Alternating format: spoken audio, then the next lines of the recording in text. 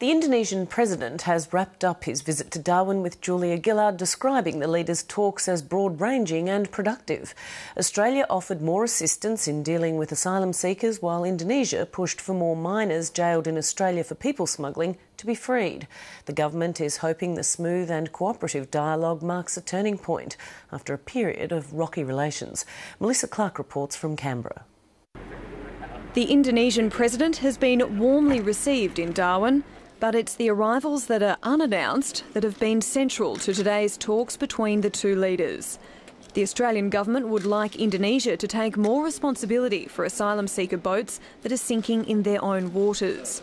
And Gillard is proposing an exchange program between the rescue agencies of the two nations. Australia will also work with Indonesia's Search and Rescue Agency to help strengthen its ability to communicate with merchant vessels during safety of life at sea incidents. Susilo Bambang Yudhyono has his own frustrations. Indonesia is also a victim of the acts of illegal and people smuggling, be it human trafficking or people smuggling. He wants more Indonesian teenagers convicted after crewing asylum seeker boats to be released from Australian prisons. We hope that the repatriation of the remaining underage seafarers can be accelerated from 215, and we hope another 54 will be released.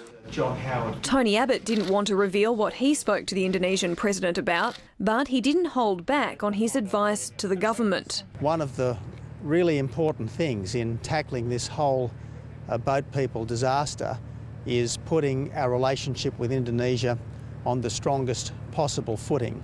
But that wasn't the only sensitive topic on the agenda, with both nations offering reassurance on the future of live cattle exports. We look forward to continuing to support Indonesia's food security through our export trade and support for Indonesia's own beef industry. Susilo Bambang Yudhyono told a business lunch that his nation planned a dual-track approach of developing both the domestic beef industry and importing Australian cattle.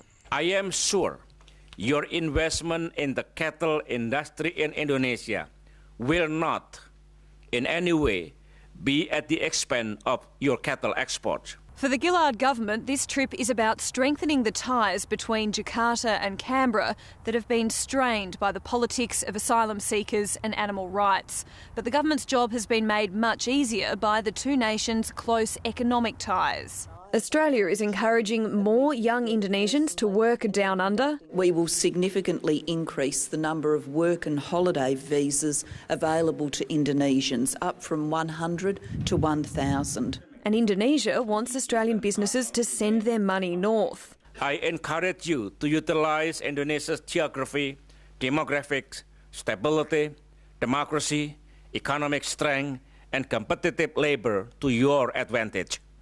Make Indonesia your hub.